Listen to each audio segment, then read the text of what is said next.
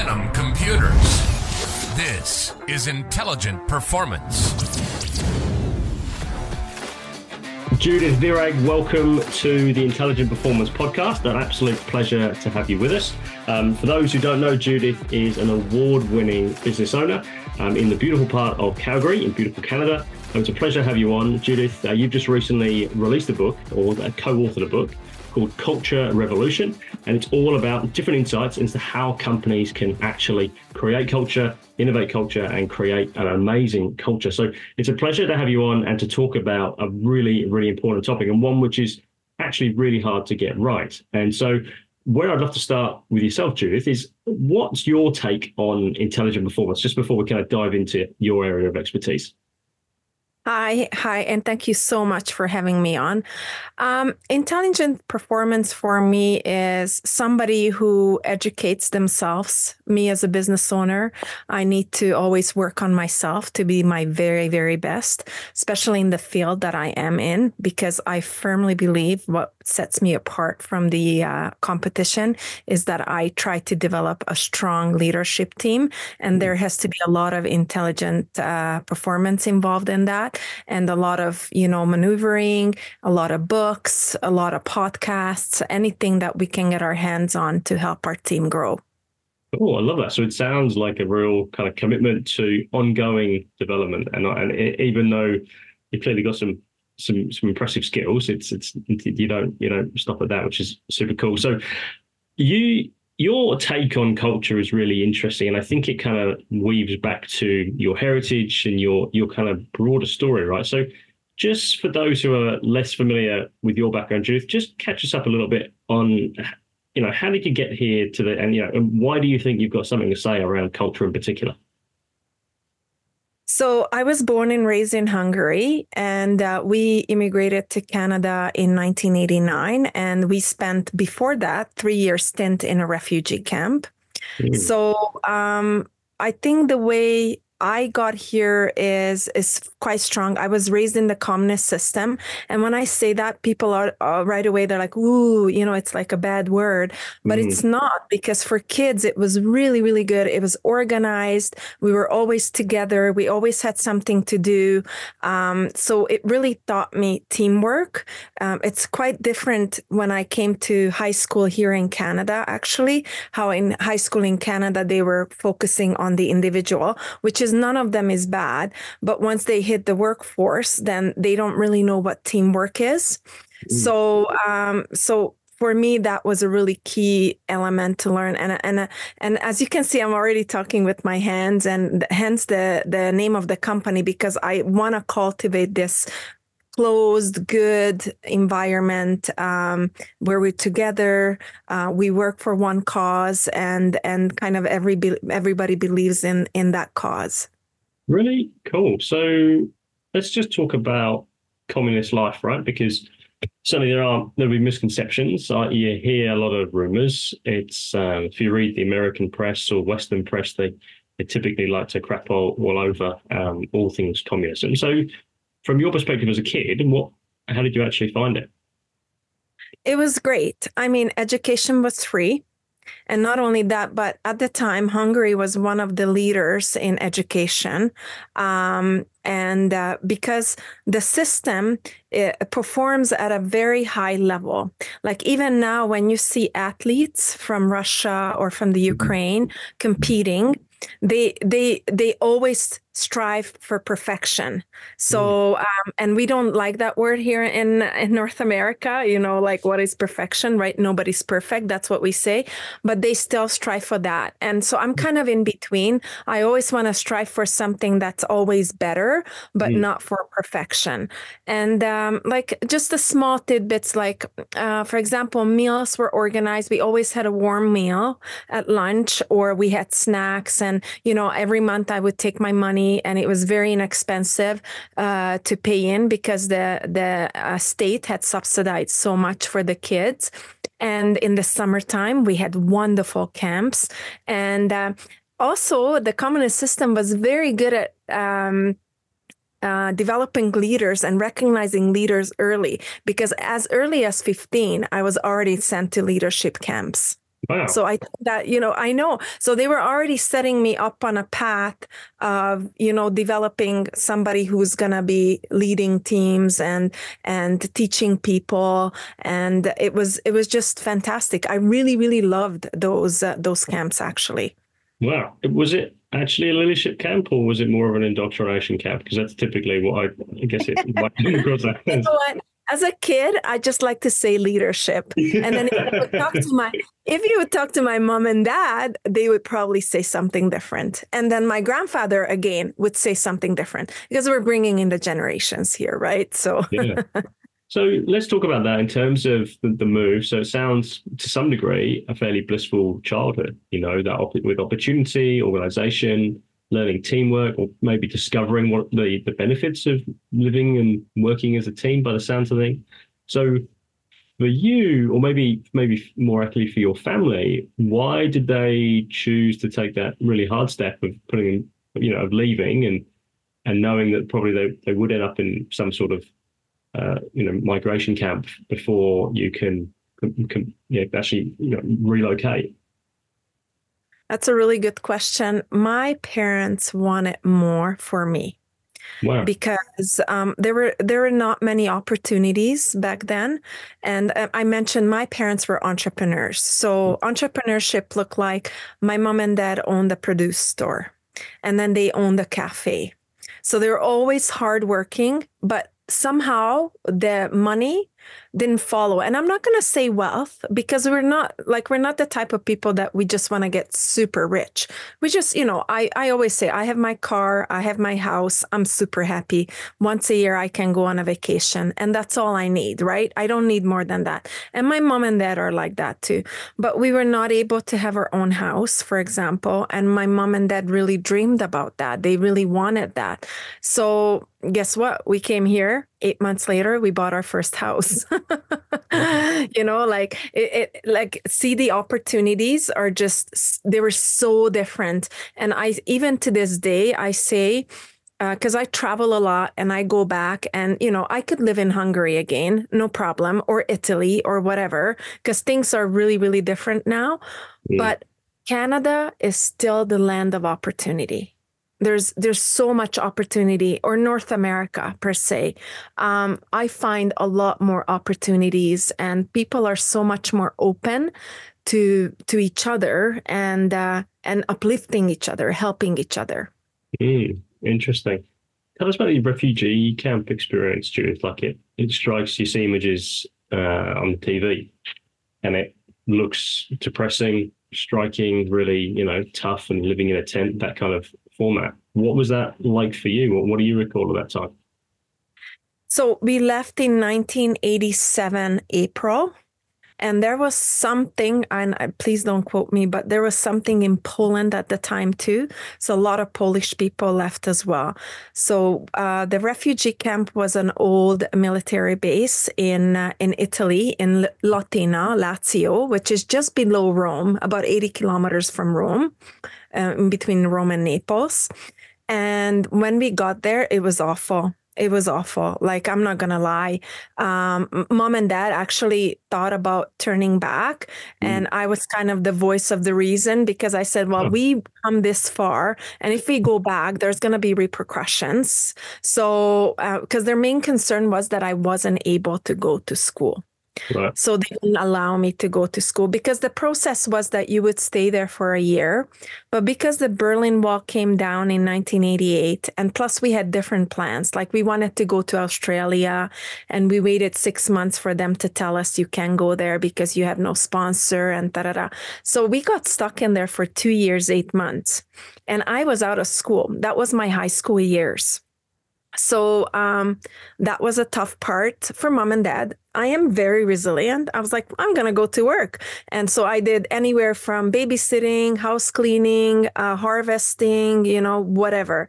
I was the house laundry because we didn't have a washer. So I washed everything by hand. So that was my job. And yeah, so I mean, we made it work. There were some very difficult moments. And I think the difficult moments were more like when you're taken advantage. And also because I was a young girl, I was between 15 and 18. There were some very, very sketchy situations, but my dad is a big guy. So he was like, we were always together. And one thing that really made us as a family is this experience. Because some families fall apart and we were like always together. So I really, really, really grew super close to my mom and dad, and we're close to this day. I am so grateful. Wow, incredible. I'm curious, it sounds like you'd be isolated off in, detached from other people by being in this refugee camp. But are you saying that you were able to leave to work, to babysit, that kind of thing? Or were you, yeah, right, interesting. And so you could come the Italian system is very interesting, was very interesting. And you could work under the table for cash. Oh. And they took advantage in that area. They really took advantage of that. Yeah. Yes. Okay. Right. Okay. So they're exploiting the free labor, which isn't not allowed, but the refugees would love it because they're bored senseless, largely, and stuck in no education, just kind of like a holding pattern for 2 years, 8 months. So, and your parents, how did they navigate it? Pretty good. Great sense of humor, that's for sure. And I mean, my dad was and still is the life of the party all the time. So he's very social, and we are very social as a family. So there was never an issue about that. We made friends really quickly. We integrated very quickly. So my dad actually really loved Italy. I think if we could have stayed there, we might have. Yeah, because he loved it. Yeah. And I'm not going to lie. Like, I mean, come on, Italy. It's amazing. Yeah. This was like 38 years ago. And 38 years ago, Italy was hopping. But I just went back. I was actually just in Sicily. Right. And it's interesting to see how much they have changed. I mean, they got tons of tourists and everything. Yeah. Some of the families that we kept in touch with, like everything just kind of stayed the same for them. Didn't evolve, right? So it's an interesting social experiment per se for me. For sure. So tough times, contrary to popular belief, often produce great results, right? And in the Western world, it seems that we have a weird complex around challenge or in pain almost. We tend to do the opposite, where we now go for ultimate comfort, comfort food and be comfortable. You've got these huge thick mattresses and thick shoes, and it's all really about avoiding pain, and often to the detriment, actually. The more comfortable you are, the more you have a great comfy couch which you sit on and watch TV and quote unquote you're comfortable. Arguably that produces issues down the track. So I'm really curious then, what impression or what mark did this leave, this kind of upbringing, experiences, seeing how, extreme poverty, being trapped in arguably a really unfair system, like the whole refugee migration process. I know I've gone through it, not to your extent, but just moving countries. And all of a sudden you realize, crikey, this whole thing called borders, like it's a real thing. Like people get really antsy about passports and where you were born. And so what mark have you found that's left in terms of Judith as a business owner now? So just to a comment to comfort, I always say that success is at the end of your comfort level. So, because there's so many things that were outside of our comfort level. So how does that make me a business? Like, how do I bring that into my business? Every day, just being my authentic self. I think that's the most important thing. And I used to feel like, I don't belong. And, the high school experience is everything like in the movies, right? So imagine me, not speaking any English, being thrown into high school. I was almost 18 years old. I had to start grade 10. And just kind of thriving even that situation because I actually adored my teachers. Mm. They were so different than in Hungary. In Hungary, where they were very rigid, very strict, and here they were kind of like fun. And they would put in cool music, and then we would do math. And my English, I had the same English teacher for 3 years, and I adored her. Mm. And my ESL teacher was fantastic. So it's just, I think it's as a business owner, you always have to be you. And sometimes we all struggle with that. How much can we show to our team? How vulnerable can we be? And it's all a learning curve. But I always notice the more vulnerable I am, the better result I get from my team because they can relate better. So Yeah. if I talk about my experience, like for example, I hire Ukrainians right now. They are immigrating to Canada because we know what's happening, Mm.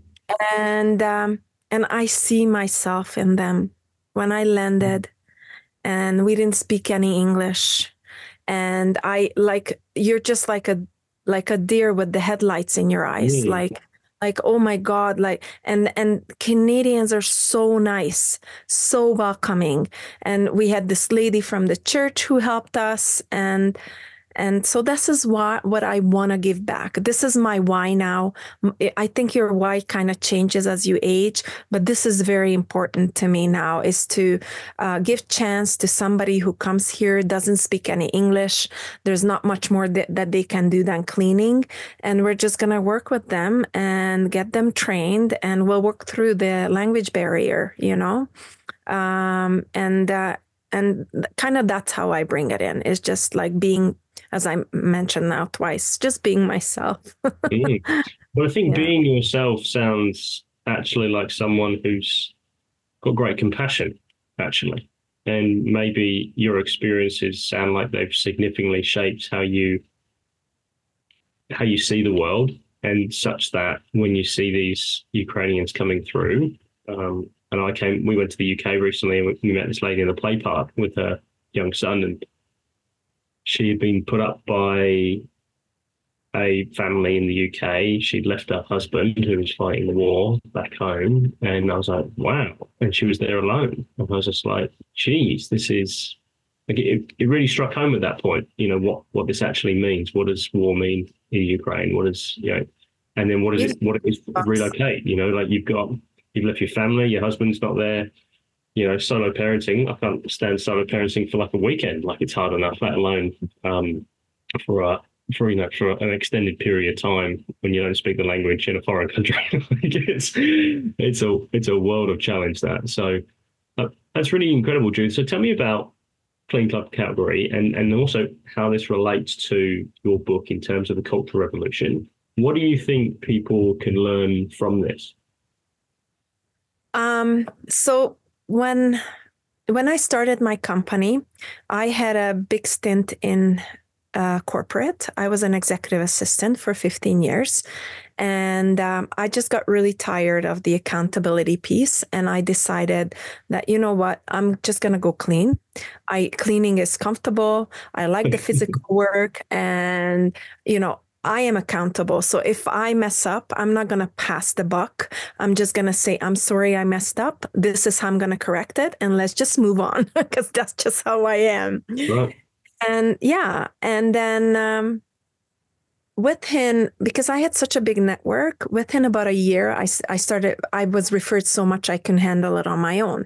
And I had no aspirations of starting a company, but I'm like, okay, I'm going to hire. I hired family and friends. I made really big mistakes. So I had a business meltdown, I call it, in 2016.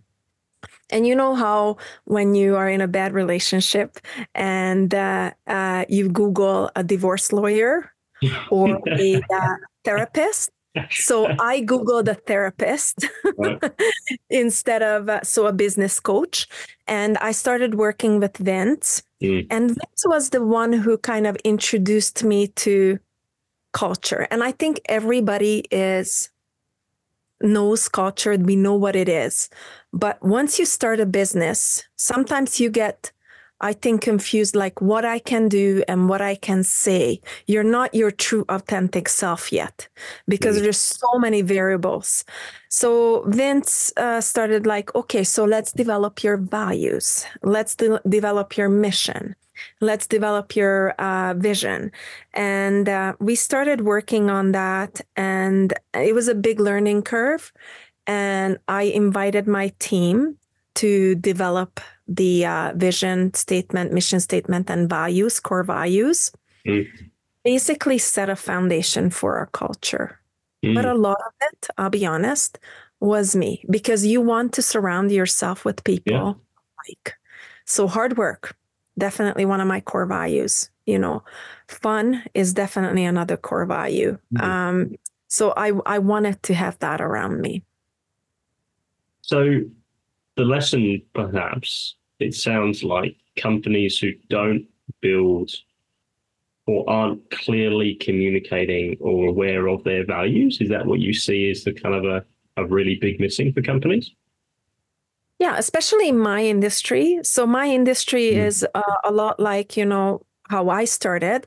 But my strength, Vince was telling me this, that I have this very strong admin background and corporate background. So I understand. So I think the biggest challenge is, one thing is to define your values and your corporate culture. Another thing is to practice living, right? Yeah. So it's one thing to have it on the wall or have it on the, whatever. It's another thing is like when somebody calls in sick, and when somebody does not show up for work, one of our core values is reliability. So we talk about that, what does that look like? And, when you leave, and what are the I want to say it really quick. So what happens when you call in sick or you don't show up for work? What happens to your other coworker? They have to pick up the slack. So we kind of walk them down on this, and then, always like, you wouldn't want something like that happen to you, right? So, you don't want to be picking up the slack all the time for somebody else. Yeah. So that's how we do it. Or another is like, you took on a weekend work because one of our clients really wanted a weekend work. Thank you so much. You're so reliable, and we really appreciate that. So I think it's just putting it into your everyday lives, and we hire and fire based on our core values. Got you. Really cool. So it sounds like super committed, but get really clear, define, and then there's the next part, right? Which is about stepping into and honoring, practicing, operating with integrity around your core values, right? And I think I'm not sure if you've come across the brand Thank You, but they're a purpose-based business. Their intent is to change consumerism, actually. That's their key goal, to change how we consume things and end global poverty. And it's really incredible when you talk to Daniel, who's the CEO, with his wife Justine, and they talk about being a purpose-led. So they recently had one of their main product lines, that being bottled water, and they realized that actually they couldn't get it to align with their core values. They felt it was unaligned, so they stopped one of their core and best sellers, which is pretty much how they started the business. And it's like, wow. And that's some really tough choices. So for you, where have you found you've had to make some really tough calls to actually be aligned with the values that you say you value? I think it's every day. I think people are very easily tell a white lie. I can't do that.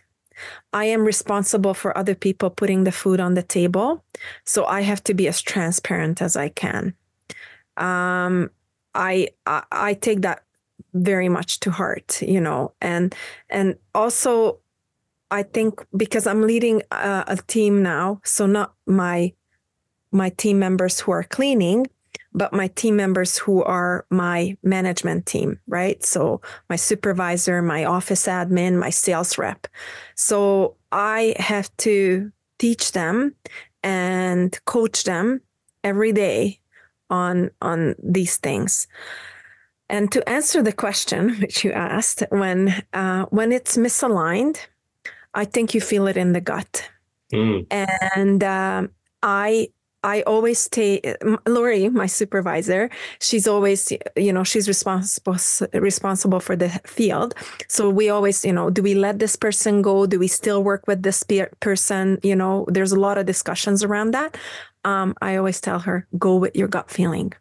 Because people are so often not listening to their gut. And most of the time it's right. Right? So there's a lot of situations where you have to think with your brain. But I think having that gut feeling and acting on it is also very important.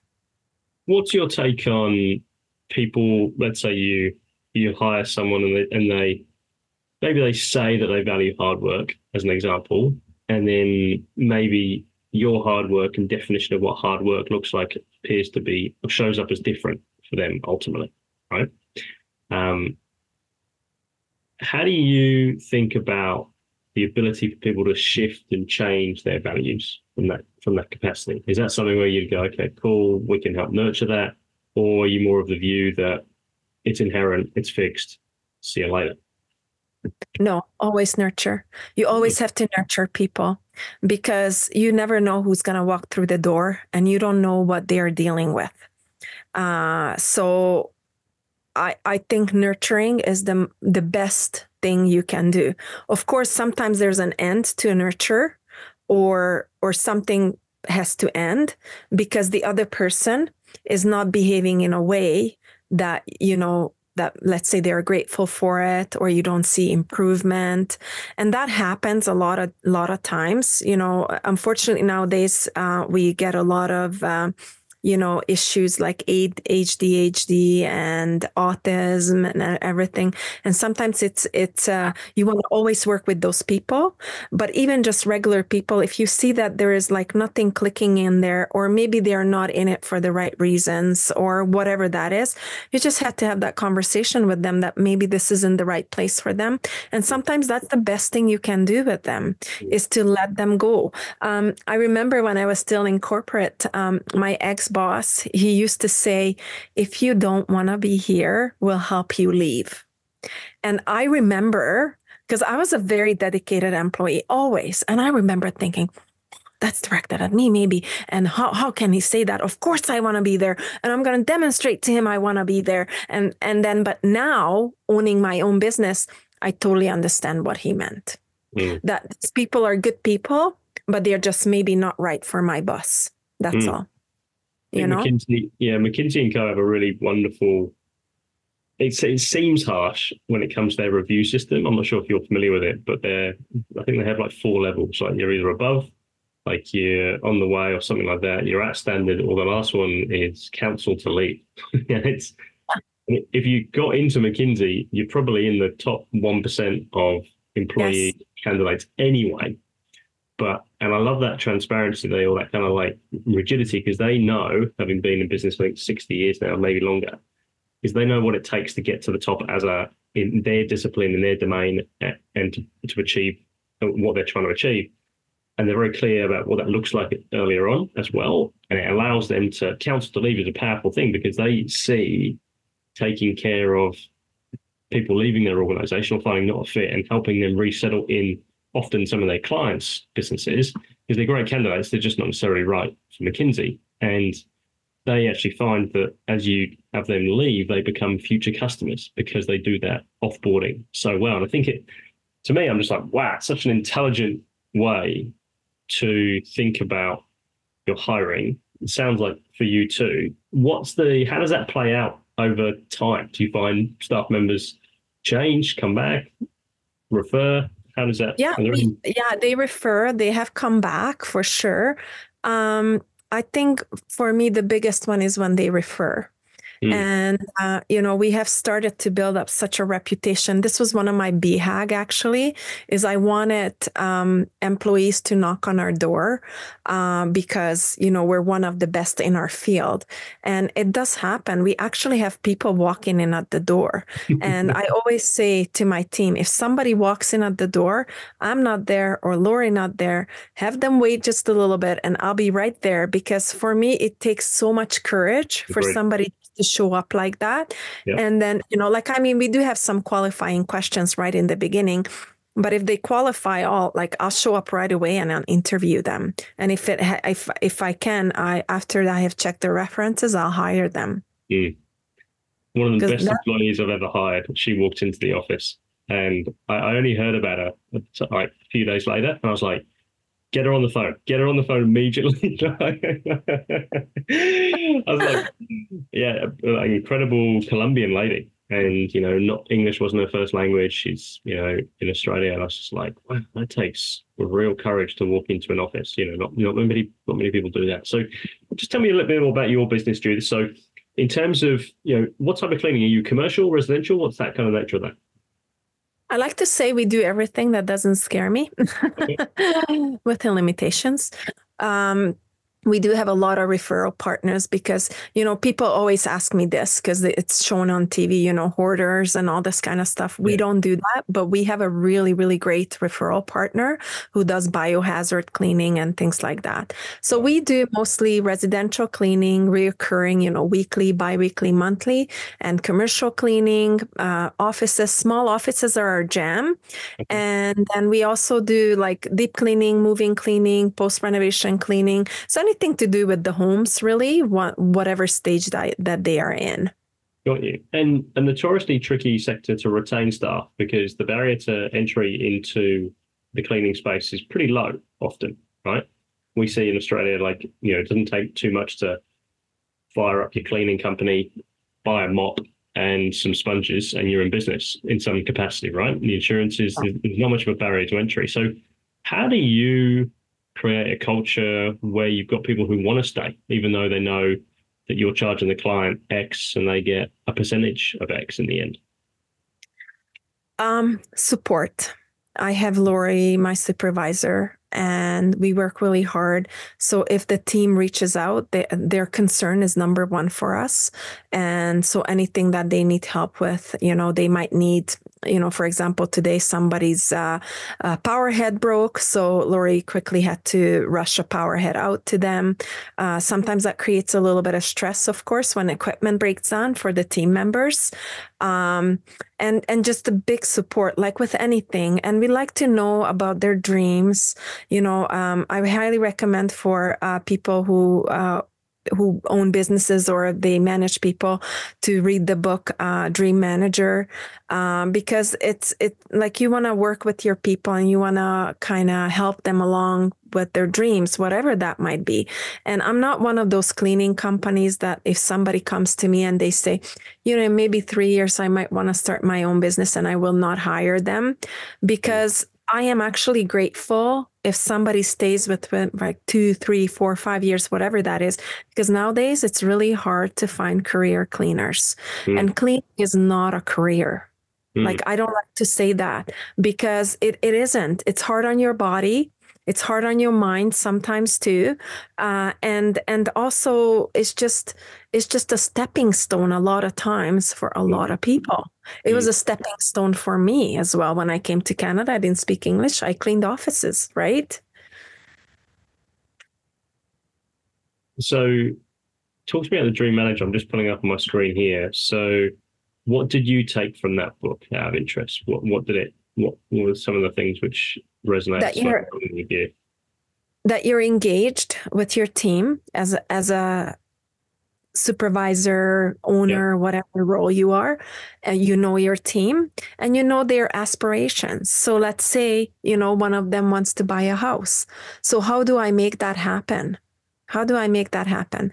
I make that happen, if they find a house and maybe they need part of down payment, I'll give it to them, like $3,000. Like, if you think about it, if you want to retrain an employee and hire a new employee, that's a lot more than $3,000. And it's a way in a bonus, and then you give it to them because of something that they really want. Or they might, I had one of my team members was bringing their mom out here because they had a brand new baby, and his mom was coming from Colombia. So I said to him, Michael, how much is the ticket? He's like, it's $1,000. Okay. So I wired him $1,000, and I said to him, I really hope that your mom is a great help to you guys and she has an excellent stay here, Or this was like probably the cheapest one, wanted to see her girlfriend. And she's like, she lives in Kelowna. And I said, okay, so how much is the ticket? It was $200. I'm like, you joking? And she was happy as a skunk, So I made like make small dreams happen.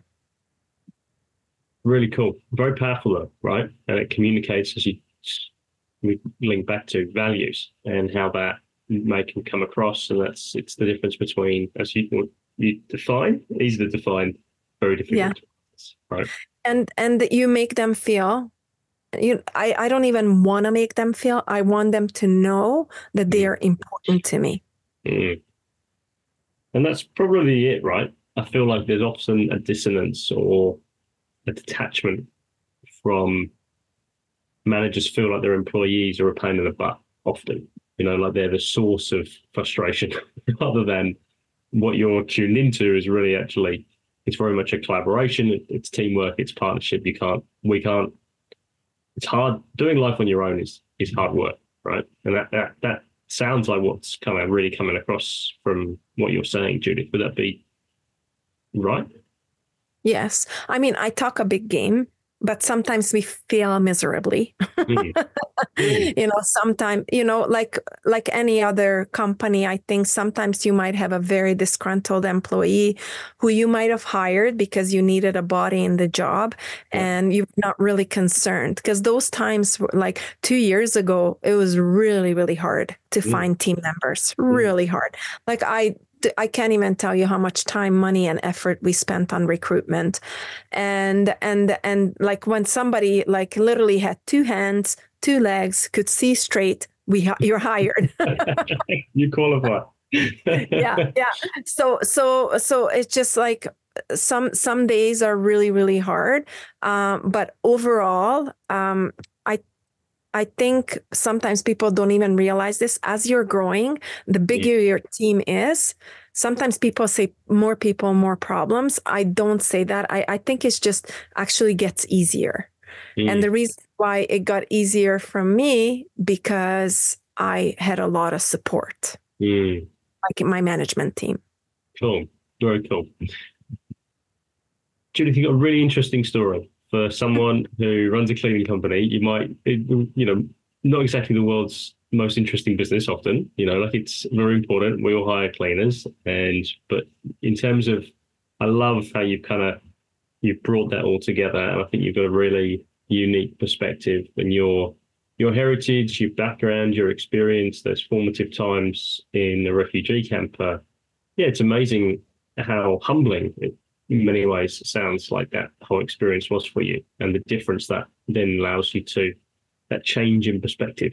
Early in my career, I had a business which failed, and it was such a humble write up after, and I stopped being such an arrogant, everyone should be great, and becoming quite angry when people weren't really pushing, and it brought a lot of empathy, and that's, for me, that's what really stands out about your approach, and it certainly sounds like your approach to culture.